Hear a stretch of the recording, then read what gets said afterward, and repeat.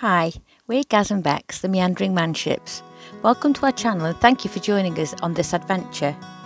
In early 2023 we traded decades of 12-hour day working and passing one another in the driveway for van life, hiking books and backpacks as we embarked on a journey of a lifetime in our motorhome, blending our passion for travel with helping other people realise their own van life dreams.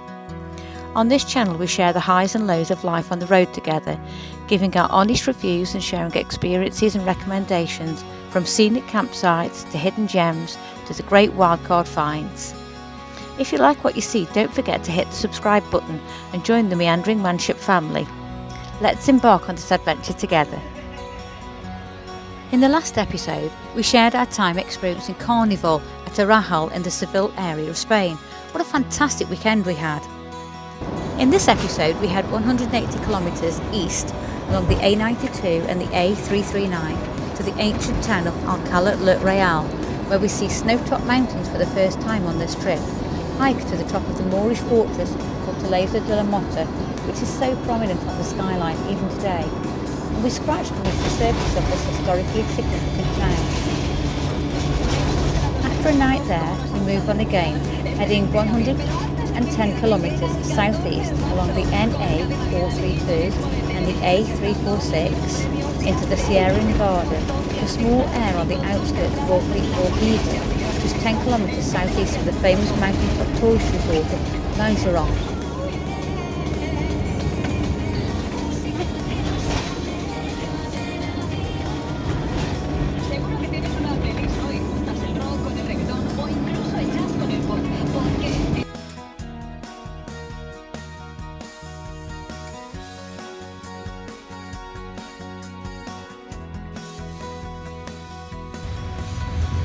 Alcalá la Real sits on the slopes of La Mota, 60 kilometres northwest of the city of Granada, in the southwestern corner of the province of Jaén, with a population of approximately 22,500 people.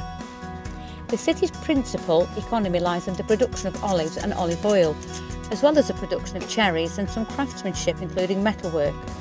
Sadly, the economy is not flourishing in line with other neighbouring towns and cities, and as a result it appears that many younger residents are leaving to find employment in Granada and further afield. So here's a bit of history for you. Archaeological finds in the area indicate the presence of human life as far back as the Paleolithic period, and it's proposed that this could be one of the last places on Earth inhabited by Neanderthal man. There is evidence of Iberian presence dating to the Late Bronze Age, and there remains today first traces of urban structures from Roman presence. Significant local finds include a statue of Hercules discovered in the Roman religious site of Domus Herculana, which can now be seen at the National Archaeological Museum of Spain in Madrid.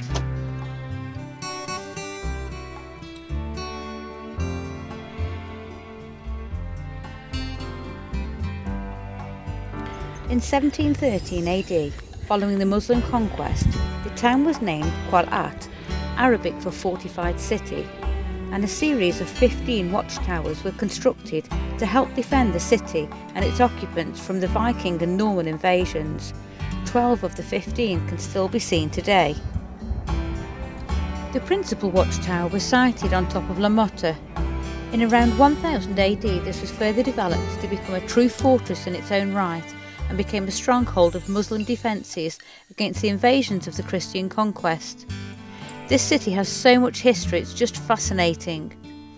For more information, why not pop over to the Museo Municipal de Alcalá la Real website, or visit in person if you're passing through. We'll put the address and contact details on at the end of the video. So what's available to do in Alcalá?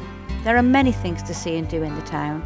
It may just take a little research in advance to ensure you get to experience the things that you are interested in. Cafes and bars.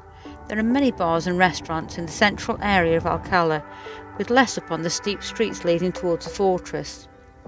These include takeaways, tapas bars, street cafes and a few nice restaurants as well. The warden at Camping Alcalá can provide you with a map and recommendations free of charge. The warden can also help with opening times as they vary throughout the week and indeed across the seasons.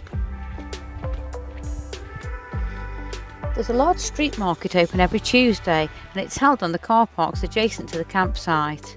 The market opens at around 7:30 AM and is bustling with activity. Then of course there's Fortaleza de la Mota. Whether you climb the steep hill and enjoy the moment, or go inside and meander this ancient hilltop fortress, it's supremely impressive.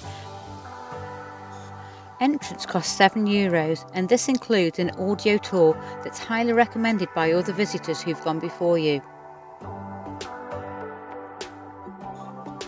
If you crave a little more adrenaline on your trips, then La Ferrata Castillo de Locubin may be just the tonic, and prices start from just €25. Here's a link to their website.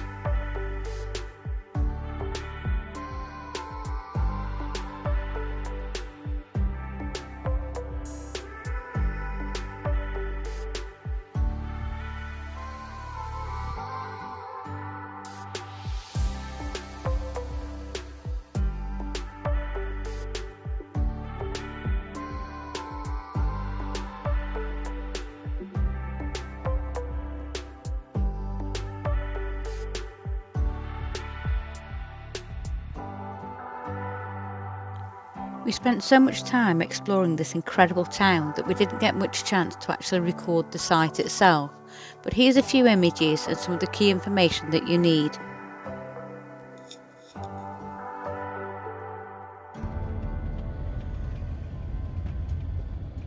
In 200 yards, turn left onto Calle Industria.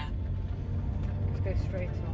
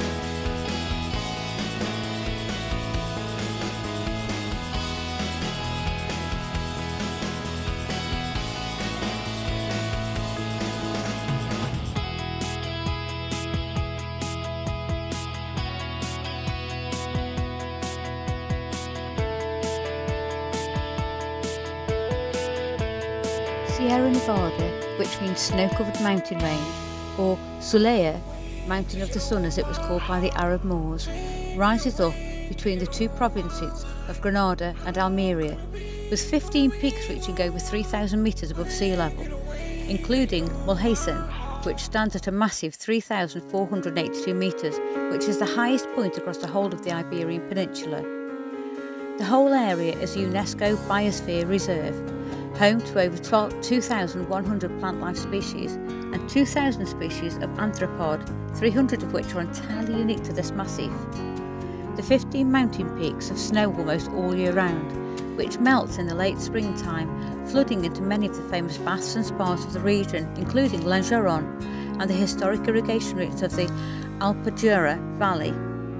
The hiking and cycling app known as All Trails identifies around 275 trails within the locality, making it an outdoor person's dream location.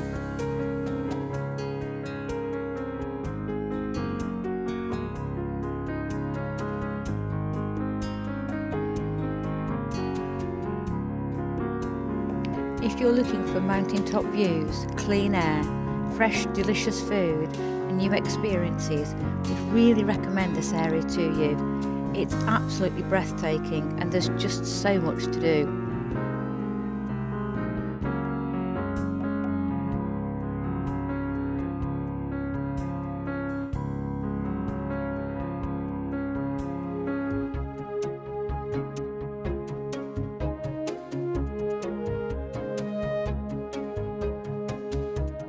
Here's just one of the trails that we found on All Trails. Absolutely fantastic circular route. We hope it's of use to you.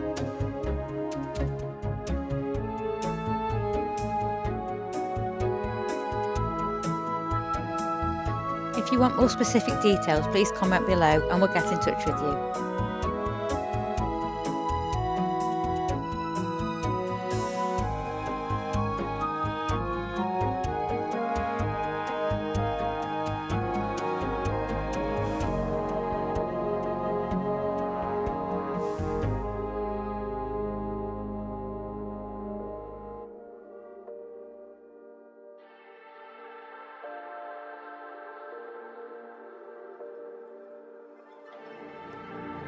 Cynical to a petty fall. I go around in my head, yeah, it's cyclical. I'm spinning out in the Benz like a mad dog. Everyone down like they never seen me mad before.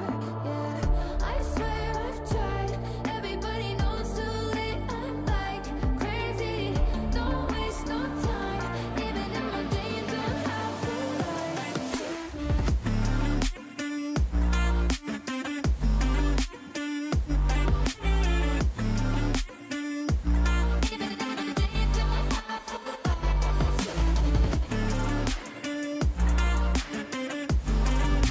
Good afternoon and welcome to Orgiva, which is south of Granada, and we left Alcalá la Real at about 9:30 this morning. The journey was due to take about 60 minutes, but today many of the farmers in Spain have been protesting in the same way that farmers across most of the EU are. So it took us 6 hours. But we're here. We've had some strange detours, a few multi-point turns up on mountain roads and small villages. Absolutely worth the views that we've arrived to. So the air that we are at is called Air de Autocaravanas Entre Sierra y Mar. Here are the contact details, but I will put them on at the end of this video as well. So it's a small air, just down the hill, about a mile or so from Orgiva itself. It has electric hookup, Wi-Fi, hot showers, toilets, wash basins, laundry, a couple of vending machines and motorhome service points as well. Also, if you're passing and you just want to offload and fill up again, you can do that. The service point is literally just down that ramp there and it's on the right hand side. The building with the red roof is reception. And this is the Sierra Nevada.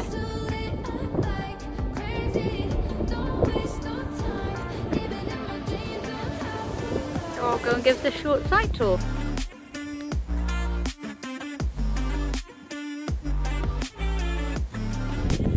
The town of Orgiva about a mile that way, up the hill.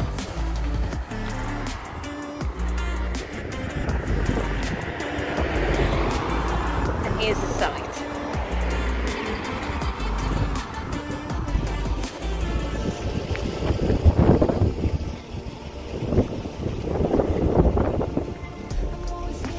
So here's the site.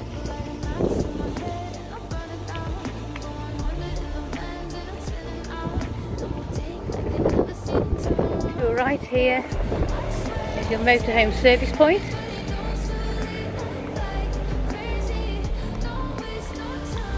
So you can dump your grey waste,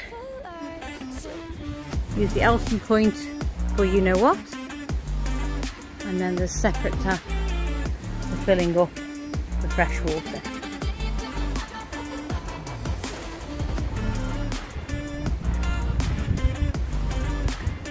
The site is well signposted. The reception is just there. I'll go there in a minute so I don't walk back on myself. So the first white door there is for anyone who needs a little bit more space. And then the gents is to the left, the ladies is to the right. Look, so really nice layout. So inside, your showers. Looks like the hooks come off this one, so you have to hand hold it. Look, it's not a push button. And it has shower curtains either side just to stop the walls from getting damaged too much. And there's a hook there. There's two of these. Oh, there's more hooks on it. There's two of these, and it's €1 for 7 minutes. And that's paid for here. So that's for shower number 1. That's for shower number 2. And there's a wash basin. And then the toilets, lovely and spacious, very clean.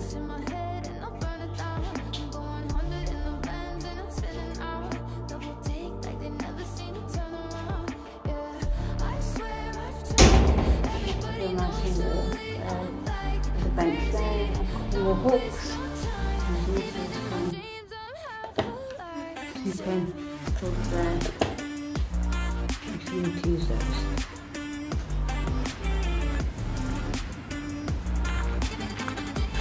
I think there's somebody in the gents, so I don't want to just give you a quick. Obviously the gents is pretty much the same. Yeah. 2 showers, 2 toilets, identical to the rooms.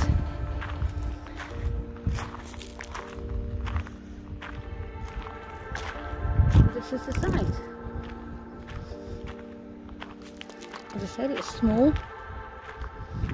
We didn't have to book.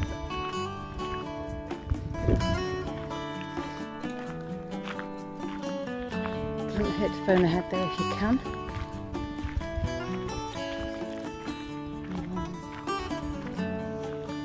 Belgium, Spanish, German.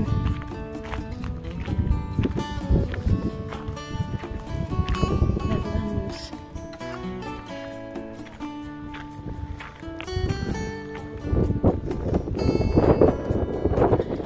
French, German, Netherlands. That'll get you around those mountain roads. There's GB.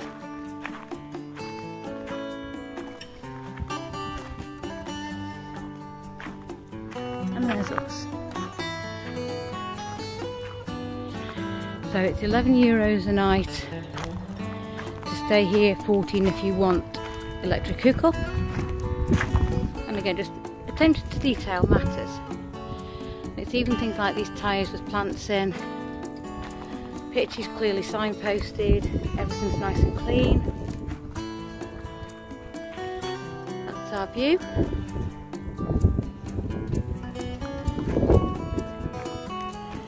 And when we were at Brook Lodge Farm in Somerset last year, they had removable posts. just like they've got here. So really good. You can get in and out of your pitches really easily, and then just pop them back in again. So I'm going to make Gaz a nice cup of tea now. He must be exhausted, and I'll start dinner.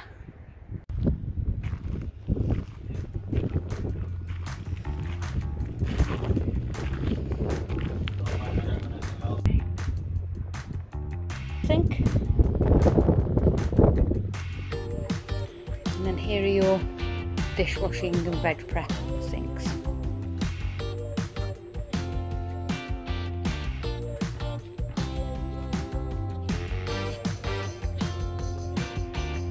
The washers and the dryers.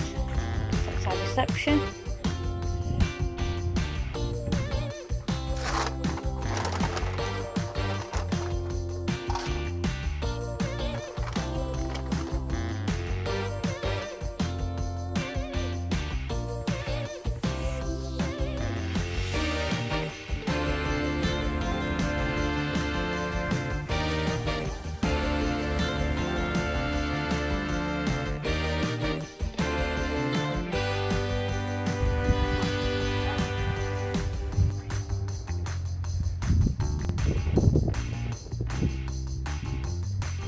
Sadly, due to the really long drive the previous day and a late arrival on this site, it meant we had absolutely no time at all to explore Orgiva and the surrounding areas.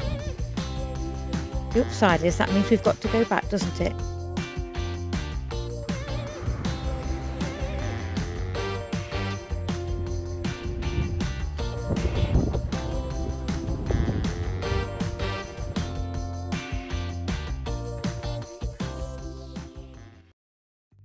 Thanks so much for joining us as we travelled through Alcalá la Real and then through the Sierra Nevada. Next time we'll be heading back towards the coast, to Capo de Gato, Cartagena, and then to the party town that is Benidorm. So if you've not done it already, why not hit the subscribe button so you know as soon as the next episode comes out. We look forward to seeing you then.